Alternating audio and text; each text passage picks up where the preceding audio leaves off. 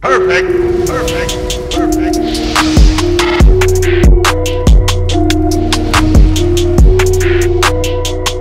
What is going on, everybody? I go by RB, and this is Philly Take with RB. You guys know what to do. Go ahead and smash the like button, hit the subscribe if you're new, and ding the notification bell so you're instantly notified whenever I upload or go live. First and foremost, I just want to say thank you to everyone who came out to the draft night stream, showed some love, some energy. It was 5 hours, and it was so much fun. Can't thank you guys enough. Almost 10,000 people tuned in at one point during the stream.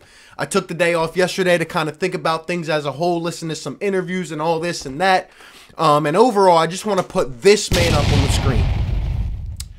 For once in my YouTube, I guess, career, whatever you want to call it, for once in these first 11 months, I can't believe I'm saying it, but since Brett coached his last game against the Celtics, all the buttons have been pushed right, and for once, I can say I have 100% faith in the Sixers front office and organization. It is a beautiful thing.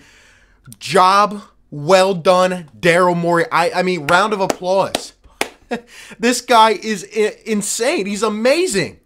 Ever since Brett got fired, everything has been going right. It's unbelievable, man. Daryl Morey did what the Sixers organization couldn't do the entire last year in one night. He addressed 3 areas that we desperately needed to. He picked up shooting. He picked up a primary guard, a ball handler who can hopefully develop into being a star guard for this team one day, can play alongside our stars in Ben Simmons and Joel Embiid. He picked up young talent for the future that looks impressive, right? Didn't make really any bad picks. And overall, he got rid of 2 pitiful contracts and cleared up $10 to $12 million in cap space. Before we give all my final thoughts and everything, just one quick piece of news. I saw today that the Sixers waived Norvel Pelle, who was a defensive prowess for this team, off the bench for a few minutes a game. And we also waived Marial Shayok, which was surprising to me given the fact he was a second-round pick last year. Showed some shooting upside. I thought he would be able to develop, maybe make the roster under Doc Rivers. But both of those are gone. Looks like Paul Reed can hopefully fill in the shoes of a Norvel Pelle, or he maybe even be better. And free agency starts tonight at 6 p.m. Eastern Standard Time, and we will cover it. One name I've heard to keep your eyes on is the former process Sixer, Nerlens Noel. Maybe could come back and be our backup center off the bench. Anyway, talking about this draft, man. Again, Daryl Morey is insane. Let's start with the Al Horford thing. I don't know why I have to continually explain this to people. Like, I'm getting massive DMs about this, telling me that it was a terrible trade. Are you kidding me? Daryl Morey cleared the worst contract maybe in Sixers history of Al Horford for a 2025 first rounder, a second rounder, and I mean, come on. He cleared Al Horford and got rid of a first and second, and that's all we had to give up. I expected us to give up a whole way more to get rid of that terrible Horford contract. And in exchange, oh, people don't like Danny Green. Well, let me tell you something. Daryl Morey, since day one of his job, has said, we must complement our stars better. You know, I think at the phase of our franchise, that's really important. We have 2 young superstars in their prime, and you want to put around them guys who they can build with. And that is what he is doing. We'll talk about it more in depth. But the point is, we got a shooter in here who shot 40% over his career. We'll talk about whether we like him or not. But what I do know is he fits the team better than Al Horford, and he doesn't cost $27 million a year. I don't understand how people can say this is a bad trade. Obviously, you don't watch the team. It was an impressive trade, and the fact that he got OKC to take that contract away, and we cleared up $12 million based on that, and Josh Richardson, which we'll talk about. It's impressive, man. It's unbelievable. A great trade for the Philadelphia 76ers right before the draft. Now, going forward, we'll talk about Tyrese Maxey. Let me put this picture up. You can see this kid loves the process. I've watched a couple interviews, especially the post-draft ones. He seems very impressive. He seems like he's a hard worker. He gets up at like 4 or 5 in the morning, goes to the gym, and I'm excited to see what he can do. Now, let's get one thing out of the way. Tyrese Maxey is not a bad pick. He is a solid pick. Tyrese Maxey, I said it in the reaction video.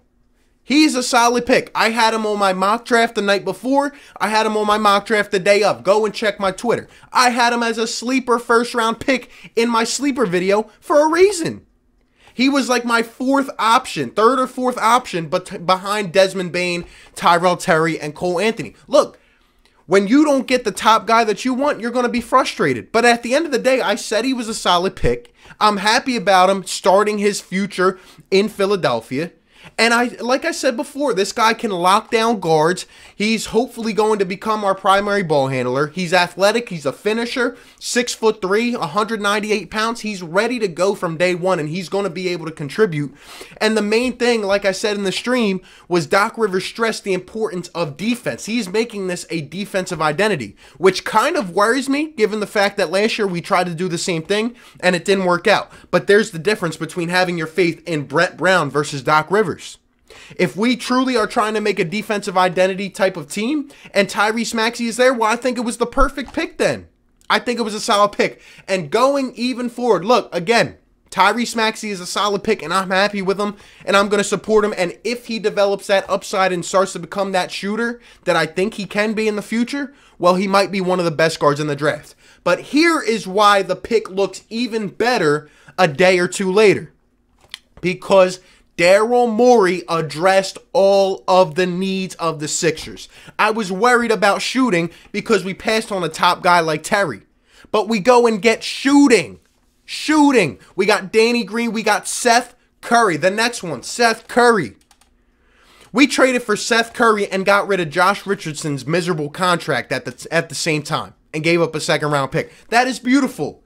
People are clowning, oh, Seth Curry can't shoot, oh this, oh that. Took him a while to become who he is. Who cares? Do you know Seth Curry has the second highest three-point percentage in the history of the game?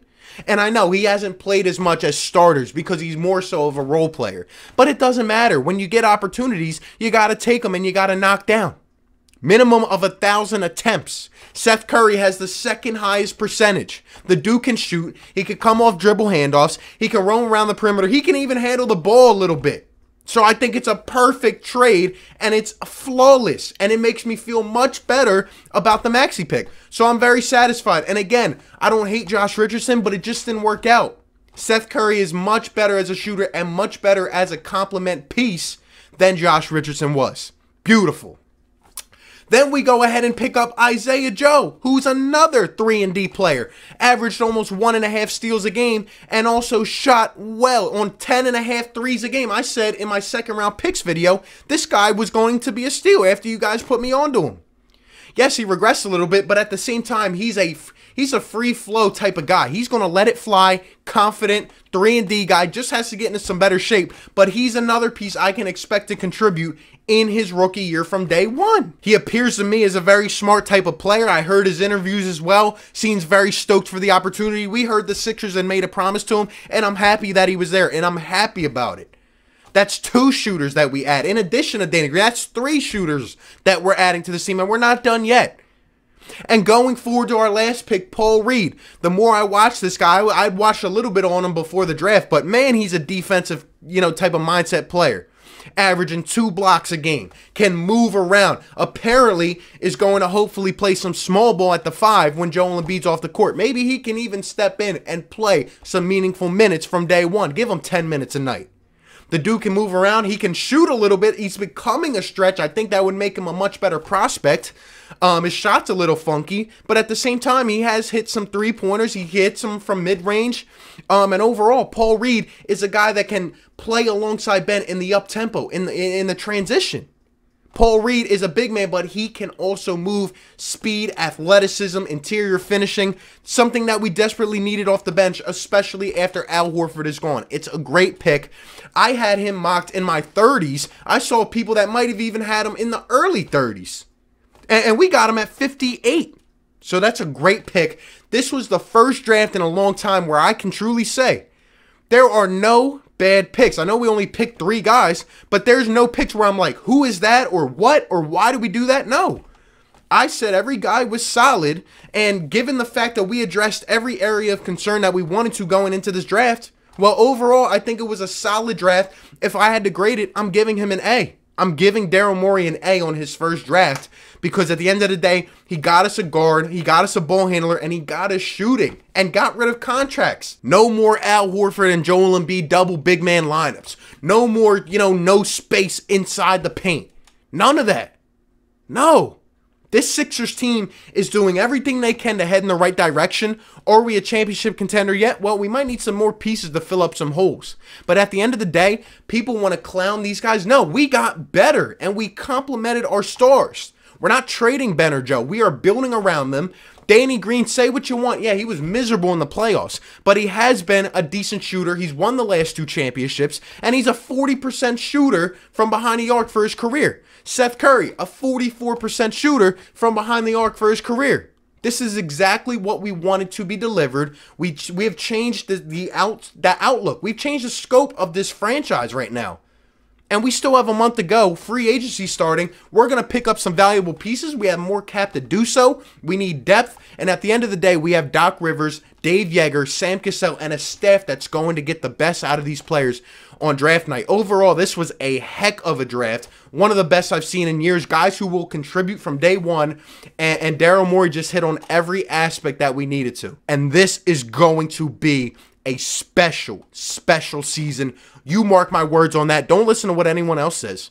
This Sixers team is going to contend in the East. I cannot wait. You guys let me know all your thoughts on the draft, free agency, everything else down below in the comment section. Appreciate you guys for tuning in. Be sure to like, comment, and subscribe. And I'll catch you on the next one, man.